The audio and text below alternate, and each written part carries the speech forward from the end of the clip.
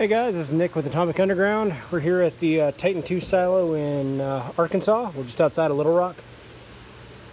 We tore the existing corrugated roof off this morning. It did not provide any kind of control for bugs. It barely kept the water out. And there was just really nothing that would keep people from breaking in here. And at the moment, it's not the safest place in the world. We really don't want people coming in. So I'm going to take you on a little tour. As of today is June 8th, 2019.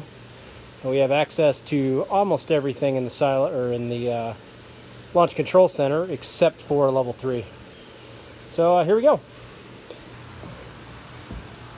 Apologize for the bouncy video. This is being shot on an iPhone. We'll be getting GoPros in here later. But this is kind of the down and dirty as we do it.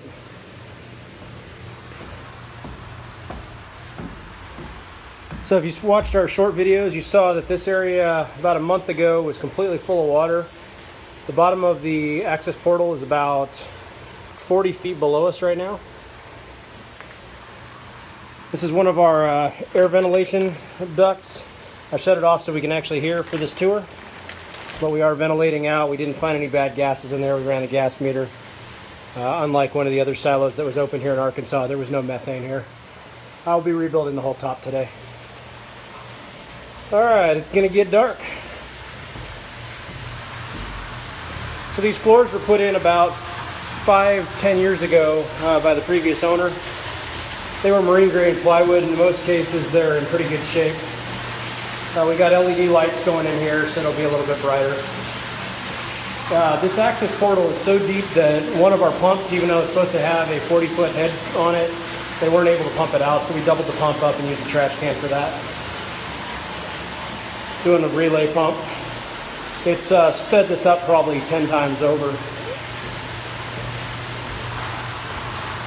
So moving on to level 3 of the access portal.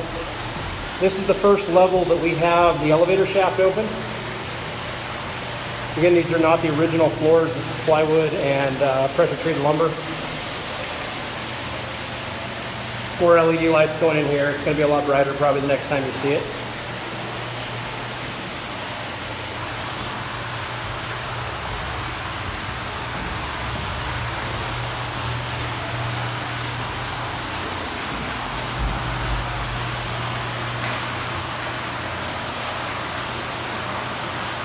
So this is the lowest level of the access portal. This is the 6,000-pound blast door. It's called door 6. Elevator shaft down here. It is hard to see on the video. It's pretty dark down here. This is where we are kind of using for our pumping area. The water you see coming is coming out of the launch control center right now. It is an absolute mess down here. The previous owner left a lot of stuff. He never intended for it to flood, so there's a lot of ruined stuff down here. Old extension cords, which are pretty well ruined. Other stuff. All right, moving through door 6 to door 7. This is a little bit of standing water. We'll probably get this out later tonight. When the contractors decommissioned this silo, they did not weld the doors shut like they were supposed to. They actually left it wide open, which when they buried it caused a lot of dirt to come in here in the blast lock. So, got some digging ahead of us.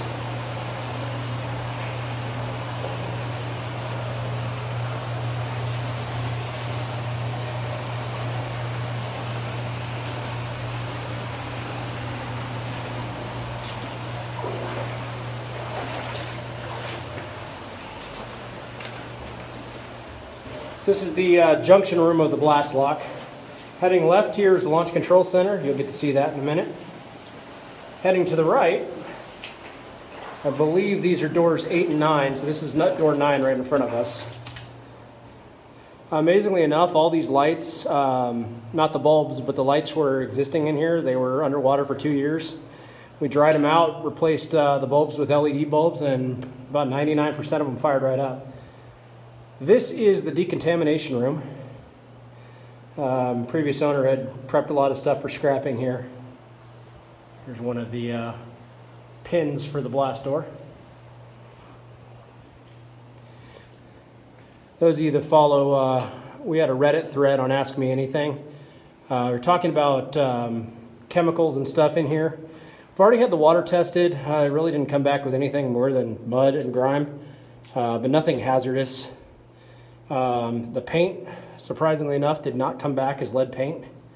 We did find some asbestos. I got a contractor who's going to come out here and take care of that for us.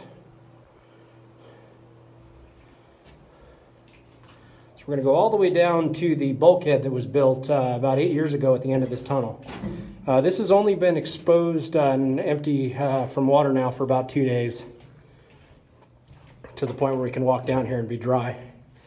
It's humid in here. It's actually fairly cold. It's only about 56 degrees.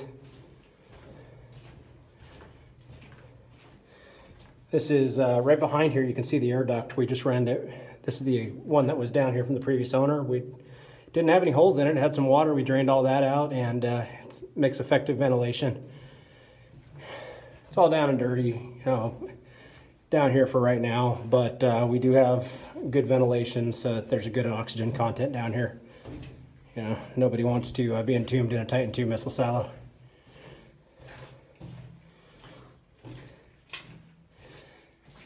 So we had a pump down here at the end. This one was actually one of the pumps that was submerged for the last 2 years. It never broke. It was the pump in the access portal that failed that caused it to flood.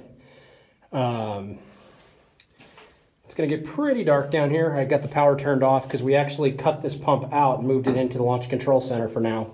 I've got a smaller pump that's going to come down here and maintain this. That valve there that you can see on the bottom, that goes basically to the silo. If you open that up, you get about 17 psi of water pressure. We did the calculation about the strength of this bulkhead.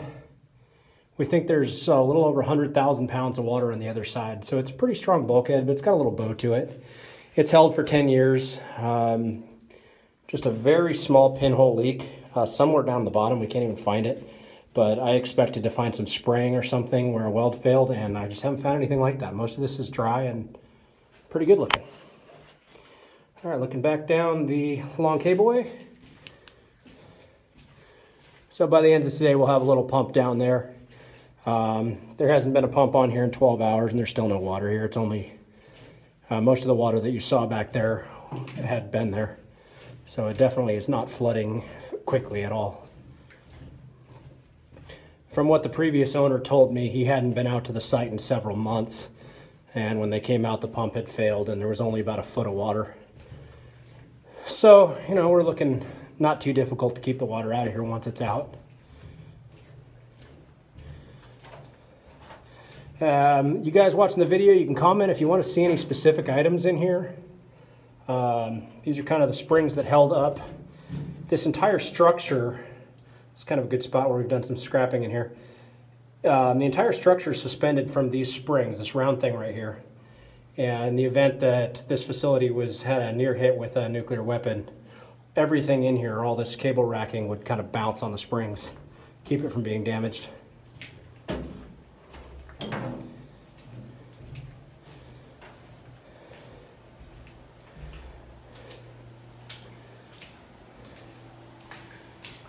So we're back in the decontamination room. We were actually lucky. I mean, I don't know what we're going to do with it, but this facility here on the wall, these are the some of the blast overpressure valves. They're here in GT Hill's silo, which is the channel Death Wears Bunny Slippers. He doesn't have these. So it's nice that they haven't taken everything out of every one of these. All right, moving forward. So when the contractor from the Air Force came out and decommissioned this facility, they took most of the copper out. There's a few little pieces here and there, but for the most part, there's not a whole lot of money in here as far as copper. There's thousands and thousands of dollars worth of steel, but it was really fun to mine out of here. Sorry about the shaking. Get you guys shot up here in the ceiling if anybody's interested.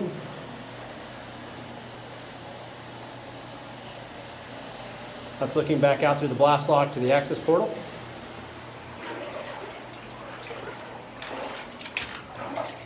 All right, so this is where the launch control center is. This is the short cableway.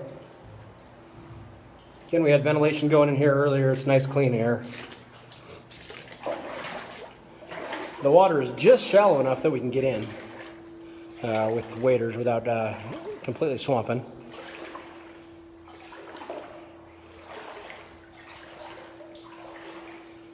So in the last 2 or 3 hours here, the floor came out of the water. I'll give you a panel around the room here. It's the only major rack that's still on level 2. There used to be more racks here where you see my flashlight. The launch control desk went right over these 2 grooves here. Unfortunately, that's not here. We would love to have one. I had a suspicion that this console was the deputy commander's desk. This is where the second key went, and it originally would have been over there, but I'm not entirely sure. I don't see the keyhole in it. So it may have just been another equipment rack. So the nice surprise that we did get when the contractors decommissioned this, somebody thought it was a good idea to cut one of these springs out. There used to be one right here. They cut it, and I'm guessing they didn't want to do it again because the entire facility tilted and probably dropped about a foot and tilted a little bit to its side. It's not too noticeable when you're walking around in here, but you can maybe see it on the video. Probably scared the crap out of them.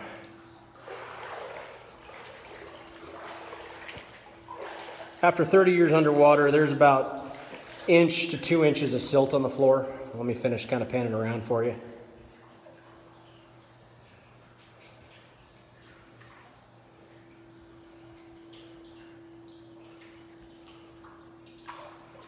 That's the air intake. It's actually a blast valve. The air intake itself is that small, I believe it's a 4-inch opening. There's a buffer pipe up inside underground, and that's actually where the air came in. So the air opening is not this large opening. Okay, well obviously we won't be doing a tour of level 3 today unless anybody else brought their scuba gear. So we'll be going up to level 1.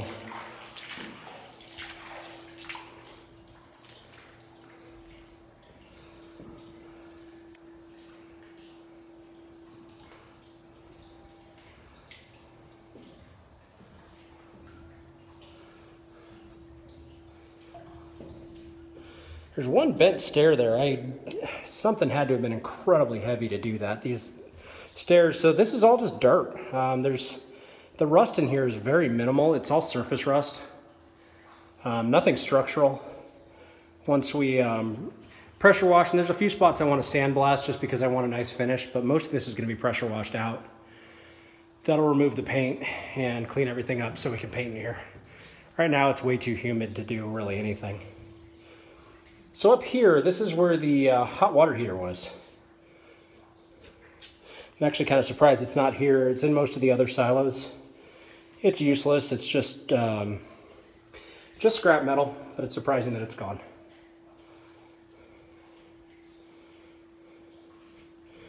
Okay, so the room we're going into here, this was the crew bedroom. These doors are actually numbered doors in the blueprints. That's why the front door is door 6. I'm not sure offhand which doors these are numbered, but one of these is door 1, 2, and 3 up here. This is the crew bedroom. One of the other silos that's been scrapped out, GT's, he has removed all of the partition walls already, and it makes for a horrible echo. With this facility, still has the acoustic tiles up. Of course, they're ruined, but there's no echo in here at all. That black thing you can see is actually the boot. Each room is sealed. None of these rooms are attached to the outside structure. And the whole facility hangs from those springs down there and there's a big J-bolt up in the concrete. You can see a little more information on that on one of GT's videos. There's some carpeting up here that's gonna need to come out, among other things. Okay, this is the bathroom. I'll make the same comment that somebody else did. Somebody forgot to flush the toilet. It got a little wet in here. This is the shower. Really hard to see in here. It's dark. We haven't run any lights. So, kind of urinal still here. Sink. It's pretty nasty.